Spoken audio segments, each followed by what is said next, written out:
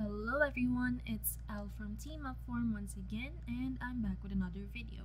So for today, I will be teaching you guys how to limit the number of responses in your Google form.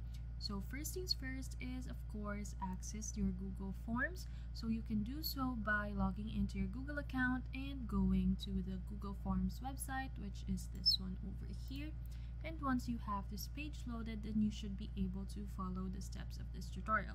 So what you have to do next is to choose which form you want to use, and for this tutorial I will be using this one, since technically a workshop form shouldn't have any duplicates from certain participants. So what you have to do next is to click the settings tab, which is right over here just beside the responses tab. So if you click that, then you will be able to see some choices, and what you have to do is to just do that.